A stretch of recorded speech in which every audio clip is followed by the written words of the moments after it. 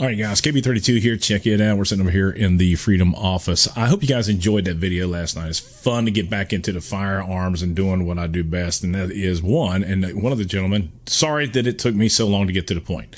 Secondly, yes, time behind the gun, running, and things of that nature are going to help in the future at future events. You can have the best gun in the entire free world. If you can't shoot it worth a crap, well, there you go. All right, so another thing I want to talk about is I'm going to be doing a review on this guy right here. This is a gas mask by the guys over there at Mira. Sent this out to the channel, and I apologize that it's taken me for actually ever to go ahead and do a review on it, but this is not going to be your simple review. I'm going to demonstrate the damn thing. So we're going to be using this irritant smoke fit test kit right here, and I built myself kind of like a pseudo gas chamber to set up in the Freedom Shack. So this is gonna be a lot of fun, a little bit more involved than your normal, hey, want to see me look at on this, I gotta shave.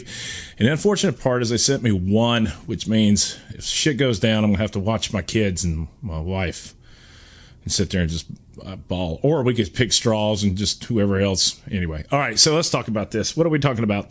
The New York Attorney General sues manufacturer over magazine lock used in Buffalo store massacre.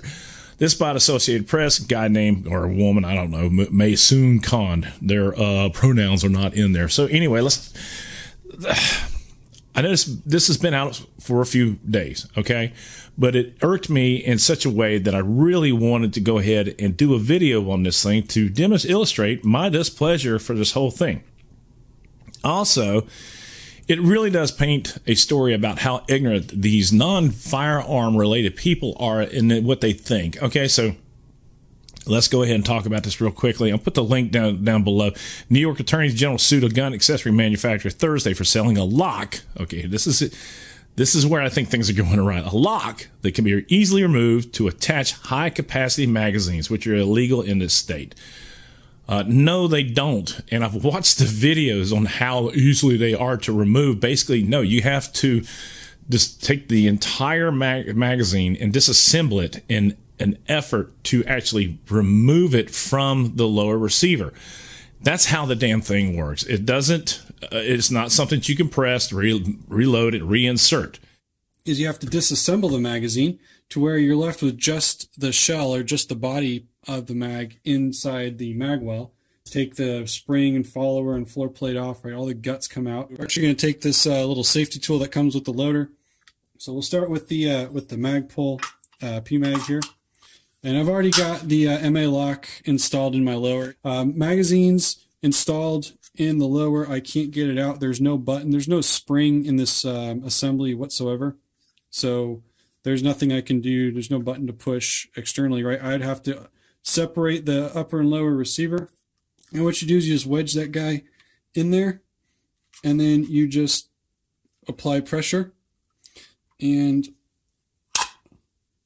voila, it slides right out. The white gunman who massacred 10 black shoppers and workers in a Buffalo supermarket last year carried out the attack with a semi-automatic rifle he purchased legally, but then modified so he could load it with illegal high-capacity ammunition magazines.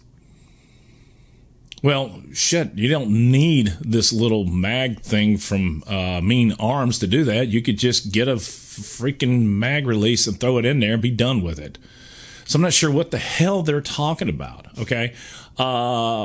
Maybe the MA loader, which is another item that they sell, but that loads 10 rounds at a time, okay? And it's a thing that you push from the side. See video now.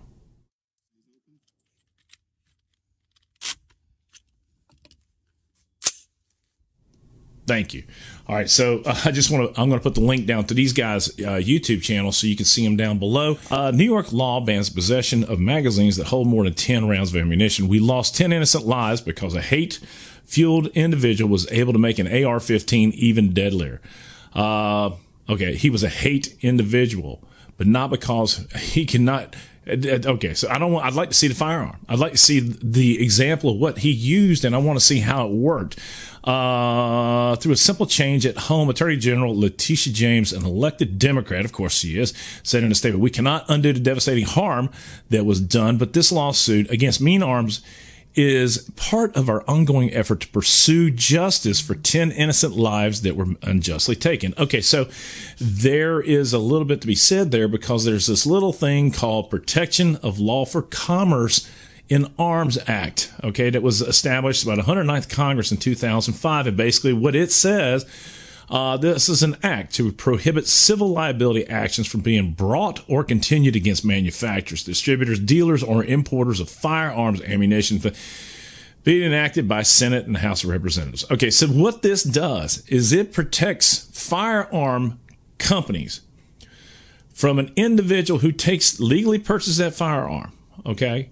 Also, you know, dealers, importers, firearm distributors, ammunition manufacturers, everybody. If somebody takes that firearm, all right, or illegally takes the damn firearm, murder's already illegal if I'm not mistaken, but in any case, somebody could take that firearm out and do evil. Well, that family is going to sue, or they're going to get a lawyer, and they're going to find out who, what, when, where, how they can sue somebody in an effort to make money. The lawyers are the only people to give a shit about themselves. They could care less about the victims, the victim's family, or anybody else. You can see it in this effort right here. They don't even know what the hell they're talking about. But if you can imagine, if we didn't have this type of protection in the industry that we live in, everybody would be getting sued left and right. Lawyers. Sorry about that. So anyway, yes, the Protection of Lawful Commerce Act protects those individuals, these companies, from this stupid and I would say ridiculous lawsuit. Let's continue talking. Email messages seeking comment from Woodstock, Georgia-based Mean Arms were not immediately returned. Hell, I wouldn't talk to these idiots. You're just incriminating yourself with anything you say. Terry Connors, a lawyer who represents several families of the Buffalo Massacre. This is even better. Watch. Listen. As well as 2 people severely injured in the weapon. The claims made by the Attorney General are claims we are all investigating as well, Connors said in an email. Our goal is to hold all responsible for the horrific massacre at the Tops Market. The person responsible for that massacre is the guy who did the shooting. Not the firearm, not the ammo, not whatever means he used to load that magazine even further. The claims by the material, blah, blah, blah, blah. All right, so Mean Arms deceptively advertised that installing a device that locks a magazine on an assault weapon, or let's just say an AR-15 platform, makes it legal under New York law, the lawsuit alleges. But since the lock can be easily removed, no, the lock cannot be easily removed. You have to use a reverse thread screw attachment in order to get it out of there. And once you remove it, it's destroyed, okay? Oh, my God. So detachables can be inserted. The manufacturer aided the illegal possession of assault weapons. And how? Holy smokes. This is just the biggest bunch of crap I've ever heard in my entire life. Removing the lock enables shooters to fire rounds without having to pause to reload as often. Removing the lock. You can't remove the lock, according to James' office. This video may help them out and eliminate any additional cost on fraudulent or frivolous lawsuits. Through a lawsuit filed in the state's trial level court, James seeks to stop Mean Arms from doing business in New York. I think they got a thing on there right now. We ain't shipping to New York. Required to pay civil penalties and damages for practices of violence. This is absolute BS. The lawsuit is part of James' wider effort to crack down on gun violence. Oh, that's way. How about take the son of a bitches that are shooting everybody and put them in jail, Letitia, and keep them there? How about that instead of, oh, these poor little bastards, they don't have any cash, no cash bail, let them go. Jesus, Louise Almighty. After then, the 18-year-old gunman carried, well, I'm not going to go into that whole thing. So there it is, ladies and gentlemen.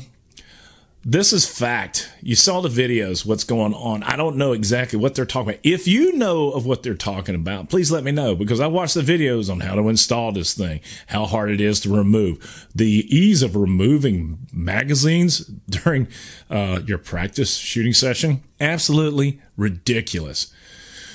So with that being said, yeah, guys, KB32, let me know what your thoughts are down below. These guys have done nothing wrong. But here's the deal. If you're a firearm manufacturer and you're doing anything that goes against the grain, they're coming after everybody, as you've seen with the auto key card deal. All right.